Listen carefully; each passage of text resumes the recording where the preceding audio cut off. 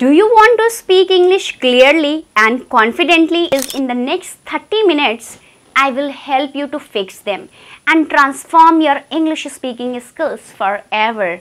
You are going to immerse yourself in clear English. So, hi everyone, my name is Shalima and welcome back to my another session of learning English and improving your English speaking skills with me. So, get ready to speak clearly and confidently in English.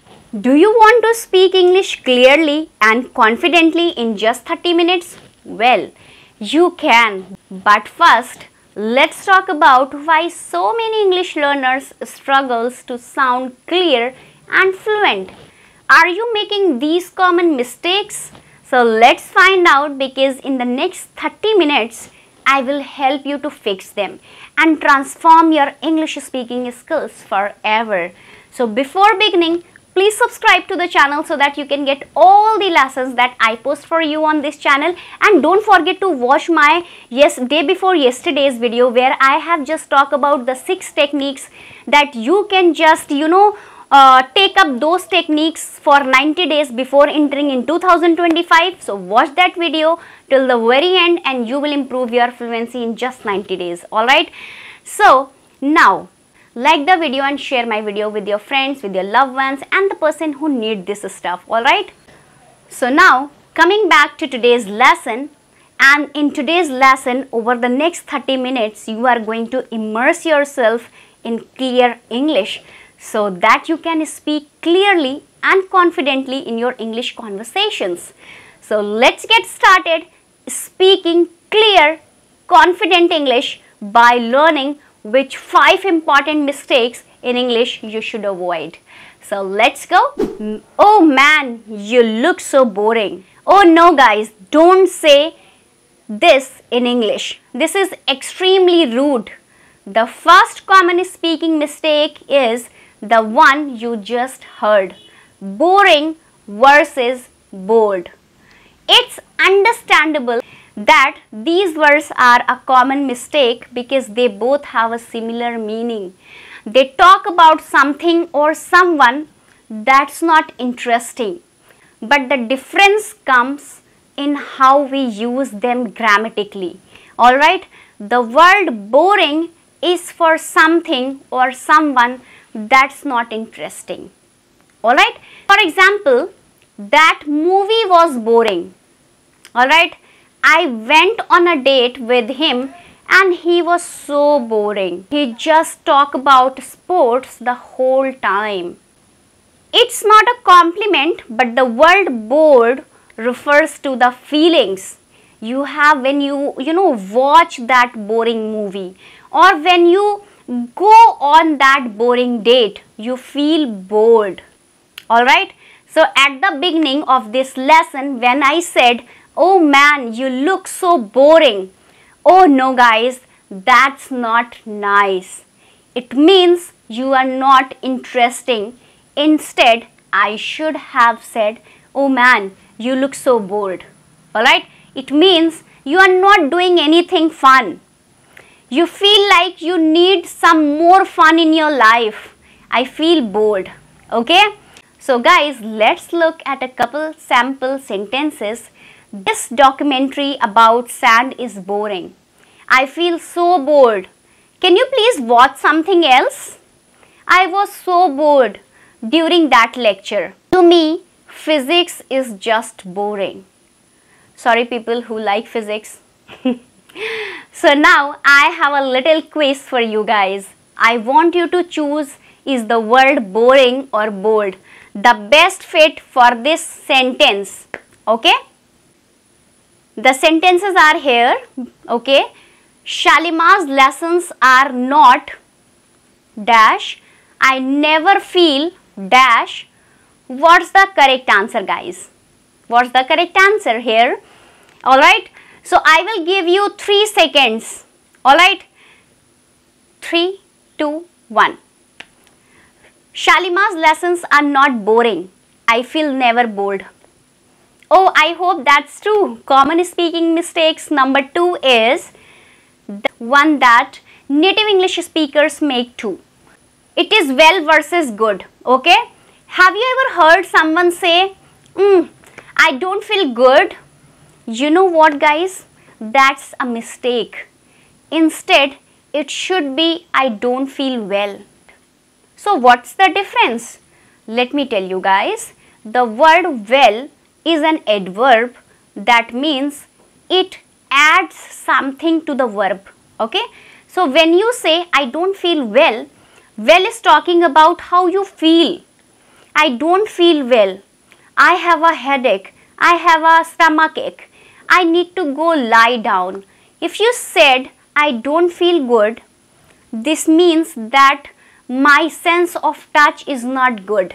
Okay? Maybe you burn your fingers. Yeah? I just don't feel good anymore. It's very unusual thing to say. Alright? So instead, when you are talking about your health, when you can use these correctly, okay, and say I don't feel well. What about the word good? Well, the word good is an adjective, okay, so it needs to describe a noun. You might say, wow, Shalima, this is a really good lesson, okay. If you feel this, please let me know in the comment section, alright. So good is describing lesson, alright. Or you could say, I really need a good grade in this class. Or I'm going to fail. I don't want to tell you of an exception in spoken English.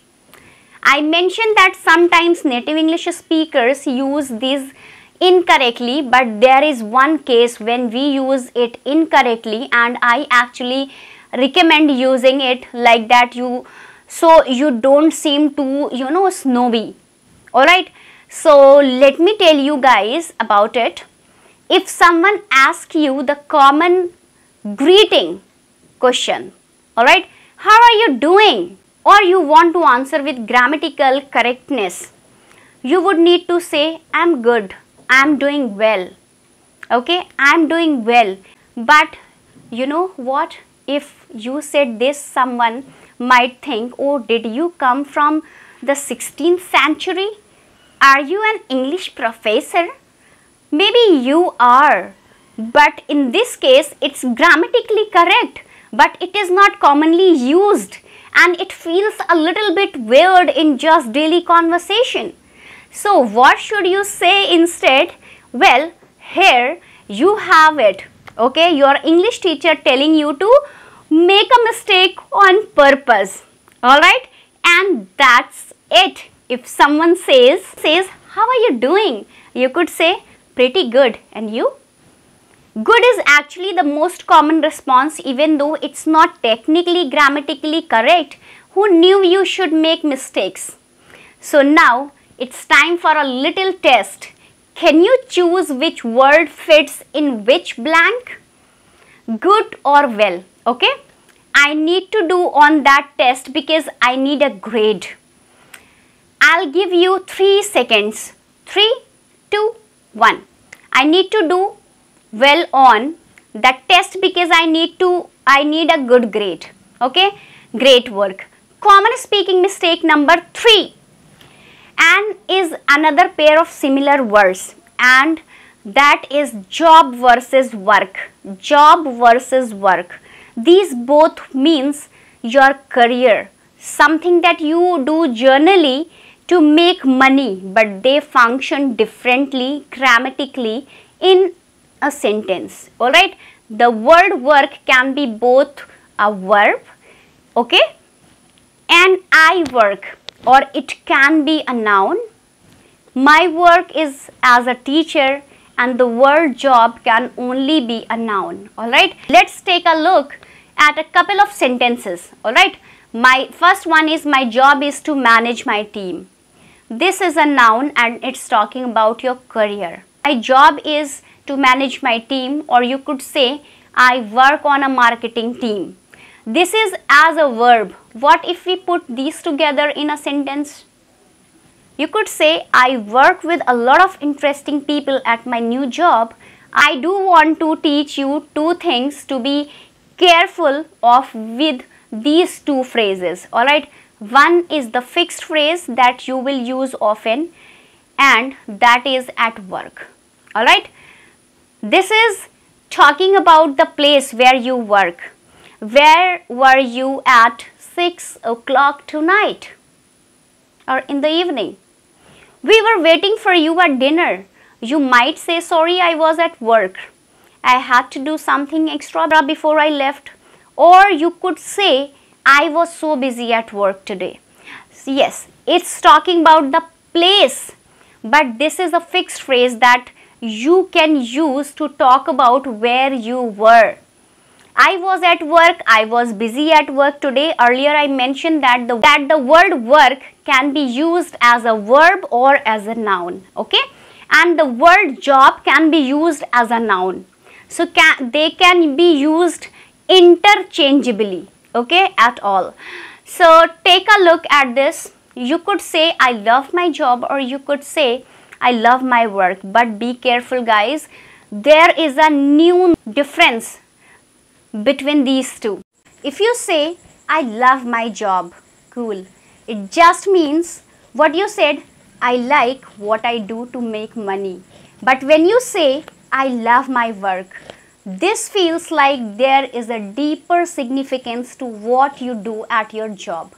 For example, maybe you help homeless people to find a home, or you are helping people who are in a domestic violence situation get a better life. All right, so you are really changing people's life kind of with a deeper significance.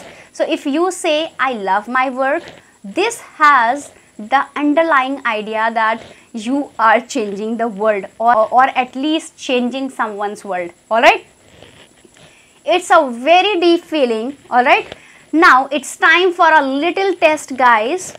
Can you choose which blank needs the word job and which blank needs the word work? For my I need to late hours, I will give you 3 seconds guys. 3, 2, 1. For my job, I need to work late hours. Great. The next common speaking mistakes are two similar words, again, in and at. Oh, I receive many questions from English students and they're asking, Shalima, how can I remember when to use in and when to use at? Well, let me give you some ideas. This is tricky because we use both at and in when we are talking about time. But we use the word at specifically for specific times. For example, at midnight, at 5 o'clock, at noon. Okay, this is at specifically that time, but the word in is used for more generally. Take a look at this. In the morning, in the evening, in 5 minutes, in 6 hours. You didn't say at 3:30. You said no. We will have a meeting in the morning, in the evening, in 5 minutes, in 6 days. Let's take a look at some sentences guys. Can you meet me at noon? I know that that's only in 30 minutes, but you can make it. So I'm asking you, hey, I know this in the last minute notice, but can you make it? Can you meet me at noon? This is specific time in the duration of time in 30 minutes. Let's take a look at another one guys. So you are invited to my birthday party. The party is in 10 days and it starts at 7 o'clock. Wonderful. Are you ready for a little test? If you are ready, please let me know in the comment section. I want you to decide which blank needs a word in and which blanks need the word at. Take a look. 3 days when my vacation starts, I won't need to wake up 6 a.m.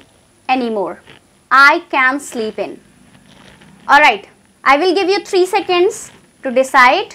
Alright, and let me know in the comment section also. In 3 days, when my vacation starts, I won't need to wake up at 6 a.m. anymore.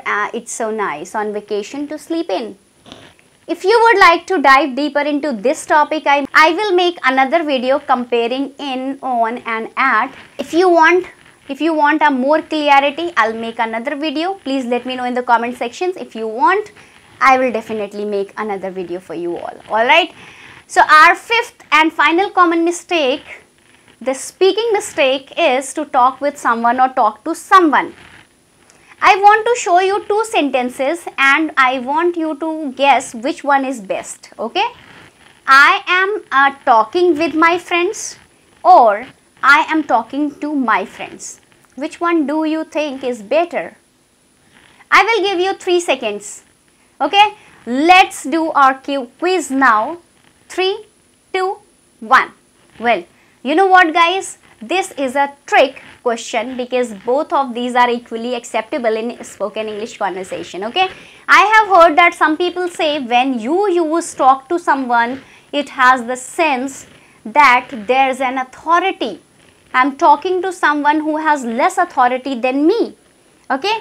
I talk to my employees, I talk to my child, but really in daily spoken English in the US and UK, we use both of these phrases, okay, interchangeably. You could say I talk to my boss about the important meeting for next week.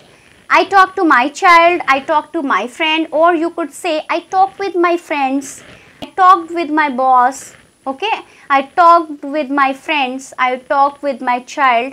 You could use these interchangeably in spoken English and it's not a problem, guys.